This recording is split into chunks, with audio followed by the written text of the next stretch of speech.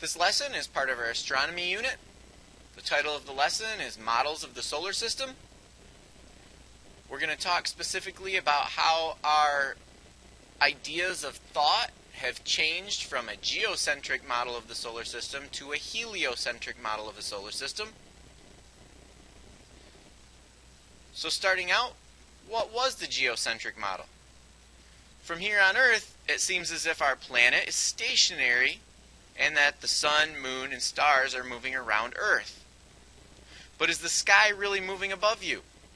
Centuries ago, before there were space shuttles or even telescopes, people had no easy way to find out.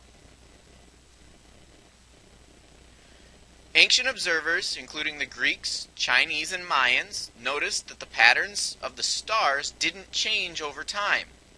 Although the stars seemed to move, they stayed in the same position relative to one another. These people also observed planets, which moved among the stars. Many early astronomers thought Earth was the center of the universe. Some Chinese observers thought Earth was under a dome of stars.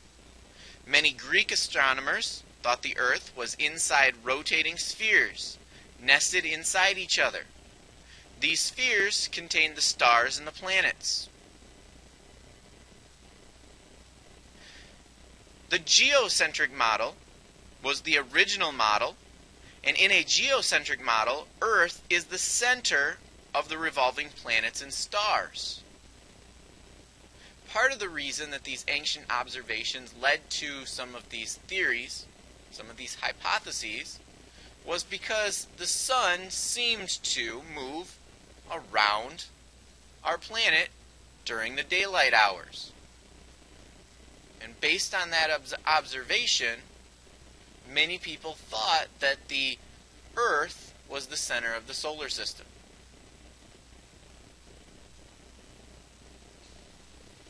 Ptolemy created a model. About AD 140, the Greek astronomer Ptolemy further developed the geocentric model.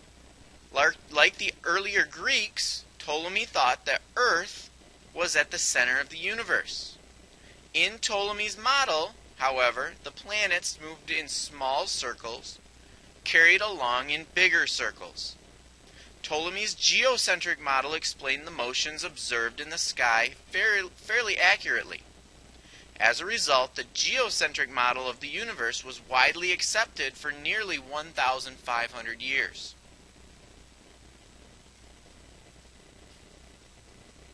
So this picture shows Ptolemy's model, where the Earth is the center of the solar system, and the moon orbited Earth along with Venus, Mercury, Mars, the Sun, Jupiter, and Saturn.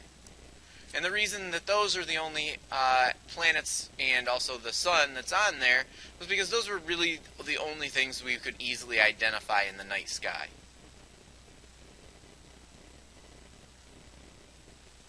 So how did the heliocentric model develop? Not everybody believed in the geocentric system. An ancient Greek scientist named Aristarchus developed a sun-centered model called a heliocentric system. Helios is the Greek word for sun. So in a heliocentric system, Earth and the other planets revolved around the sun. This model was not well received in ancient times because people could not accept that Earth was not the center of the solar system. In fact, they thought Earth was the entire center of the universe.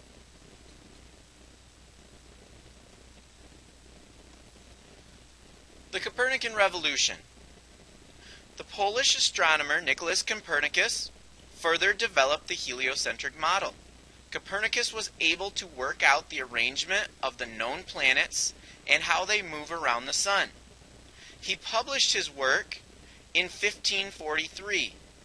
Copernicus's theory would eventually revolutionize the science of astronomy. But at first, many people were unwilling to accept his theory. He needed more evidence in order to convince people.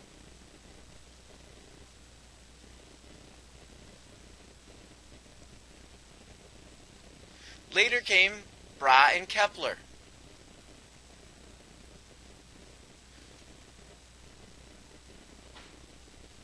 Ptolemy and Copernicus both assumed that the planets moved in perfect circles.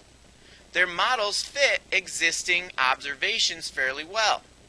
But in the late 1500s, the Dutch astronomer Tycho Brahe made much more accurate observations. This is a picture of Brahe. Brahe's assistant, Johannes Kepler, used the observations to figure out the shape of the planet's orbits. When he used circular orbits, his calculations did not fit the observations. So after years of detailed calculations, Kepler found that the orbit of each planet is not a perfect circle, but rather an ellipse. An ellipse is an oval shape. Interestingly, Brahe ended up dying of a bladder infection. During his time, it was customary to not leave the room in which the king was in unless the king left. So while at a party, Brahe spent a great deal of time drinking, as many people do at parties, and the king did not ever leave the room. And so his bladder continued to fill and fill and fill, and he was just stubborn enough to not leave the room because the king was still present.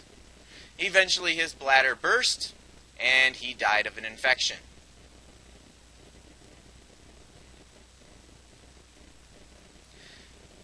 Along came Galileo. In the 1500s and early 1600s, most people still believed in the geocentric model. However, evidence collected by the Italian scientist Galileo gradually convinced others that the heliocentric model was correct. In 1610, Galileo used a telescope to discover 4 moons around Jupiter. These moons proved that not everything in the sky revolved around Earth. Galileo also discovered that Venus goes through a series of phases similar to the moons. But Venus would not have a full set of phases if both it and the sun circled around Earth. Therefore, Galileo reasoned the geocentric model must be correct.